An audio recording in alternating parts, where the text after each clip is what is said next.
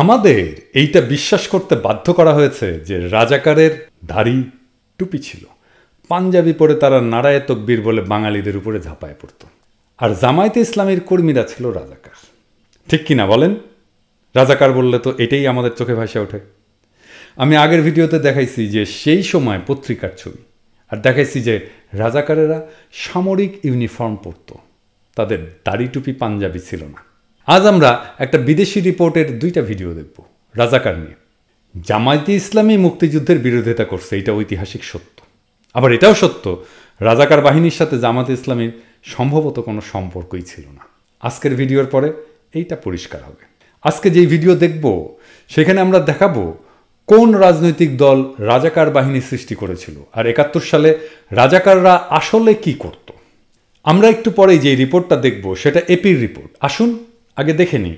Subtitle দেওয়া আছে, যদিও ইংরেজিতে সাবটাইটেল দেওয়া আছে, বুঝতে অসুবিধা হবে না।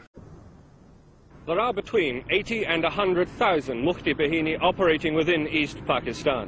And in the last few months, they have blown up 165 bridges, large and small, have damaged 5 cargo boats, including one British boat from Calcutta, have sunk a 1,600-ton jute barge, and have blown up a power substation.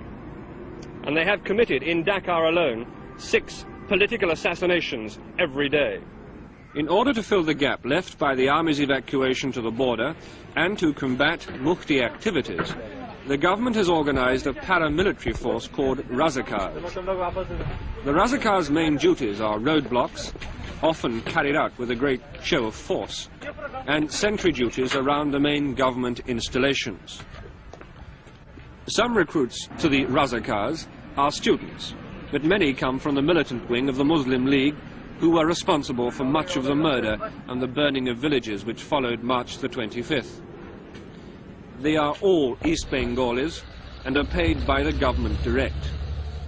But no one knows just how loyal they would be to the government if that loyalty was ever under stress.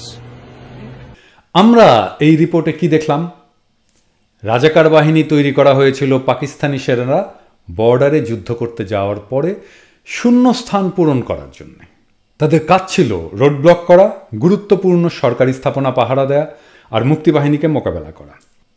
ইউনিফর্মটা কেমন ছিল দেখেন, খাকি পোশাক আর খয়েরি টুপি। এটাই ছিল predominantly রাজাকারের চেহারা। তারা ছিল মুসলিম লীগের কর্মী, জামাতে ইসলামীর কর্মী না। তাহলে রাজাকার মানেই জামাতে ইসলামী কেন বলা হয়? কারণ মুসলিম লীগ তো নাই দল হিসাবে, তো কুপাইয়া তো লাভ নাই। মুসলিম লীগের ব্যাগেজ জামাতের কান্দে চাপাইয়া যদি ইসলাম কোপানি যায় তাহলে অসুবিধা কি? আচ্ছা, আর একটা ইন্টারেস্টিং জিনিস দেখি। রাজাকারের কিন্তু শোল্ডার প্লেট ছিল, এই যে এইখানে থাকে না একটা পিতলের প্লেট। আসেন আরেকটা ক্লিপ দেখে শোল্ডার প্লেটে কি লেখা ছিল দেখেন। দেখেন রাজাকার লেখা আছে ইংরেজিতে, দেখলেন তো? এবার আসেন গোল্ডেন প্রশ্ন জিজ্ঞাসা করি।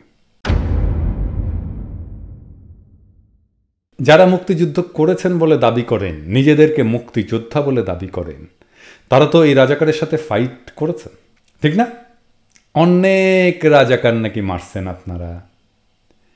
ইউনিফর্ম পরা রাজাকার দেখেন নাই, নাকি মুক্তিযুদ্ধটাই করেন নাই? এই ভিডিওতে তো প্রমাণ পেলেন 25শে মার্চের পরে হত্যা ও অগ্নিসংযোগের মতো অপরাধগুলো করছে মুসলিম লীগের কর্মীরা, মানে শেখ মুজিবের সাবেক দল আর কি। ওই হিসাবে আওয়ামী লীগের ভাসুর। Make sense. সেই জন্যেই ওরা ভাসুরের নাম মুখে আনে না।